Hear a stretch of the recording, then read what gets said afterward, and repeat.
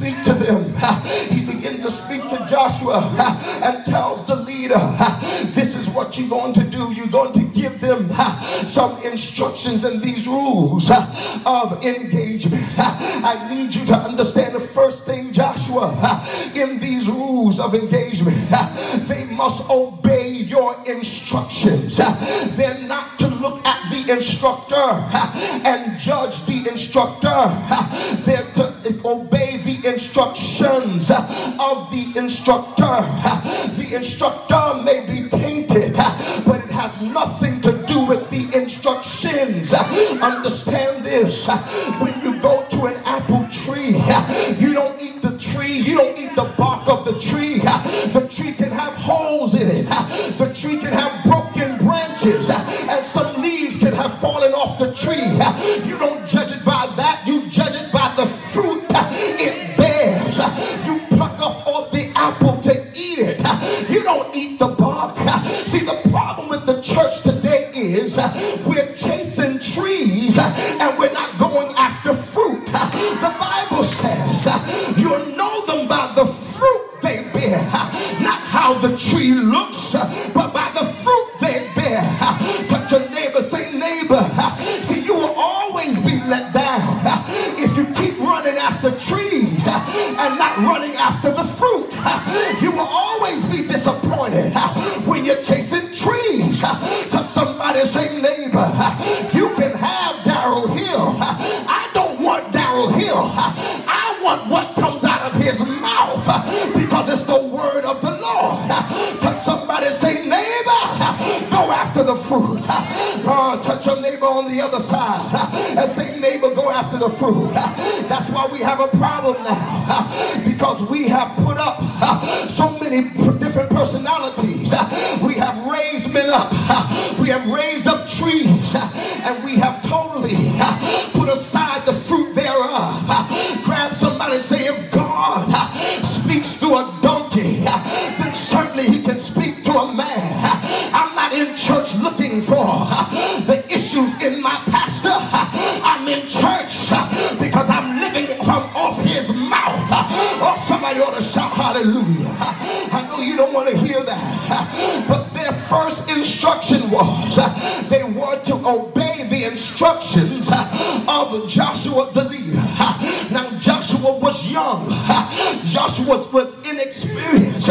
He was young. He was not Moses, but they had to obey Joshua because God was speaking through Joshua.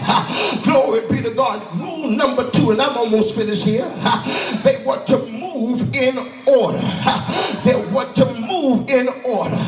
They could not just do whatever they wanted to do.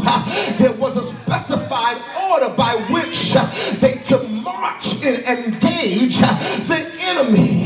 The problem with the church is they want to do whatever they want to do when they want to do it, because everybody's grown. Nobody pays my bills. These are just mere words from folk who don't want to get in order, but they were to move in order. 6 days, glory be to God, was they to walk around. One time the walls of Jericho, it looked silly, and on the 7th day, 7 times, men of war that were armed were to go in front of the priest, then the priest, then the people. The armed men up front, the priests, and then the people. See, the problem with the church today is we put people in the front and we got the people who are armed in the back. But I need some people up front who know how to fight in the spirit. We don't need leadership who don't have no weapons of warfare. We need leaders who pray, who fast, who seek the face of God. I don't care how much money you give. My question is, are you anointed to fight a demon? That's the question.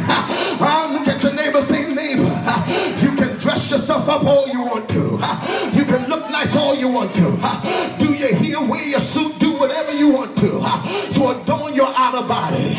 But if you don't have the anointing on the inside,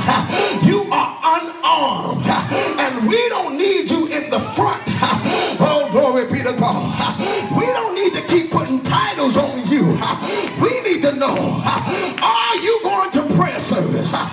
Can you lay hands on the sick and they recover? Do you speak in tongues? Tell somebody, say, neighbor, this generation, we need an armed army. We got people, but ain't nobody anointed. We got folk, but nobody got power. Somebody shout, we need power with God. They want to go in the front because the armed had to be ready to fight. Grab somebody by the hand and say, neighbor, God needs some people up front who would be the ones who started off. He needs people up front who know how to go to warfare. He teaches my hands to war and my fingers to fight.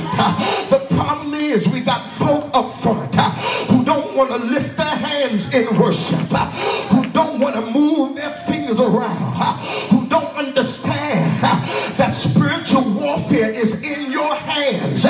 And sometimes when you're anointed, all it takes for you to clap your hands, wave your hands, because we're in spiritual warfare. They were to put the armed in the front. The priest would follow after.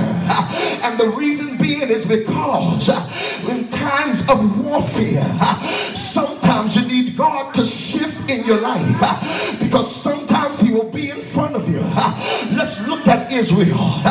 In the daytime, when they were leaving Egypt, he came as a pillar of cloud in the day to lead them, and by night he came a pillar of fire to lead them. But when the enemy began to chase them, God shifted his position, and they couldn't see God in front of them, but God was behind them, blocking them from the enemy that was chasing them. And the Lord spoke to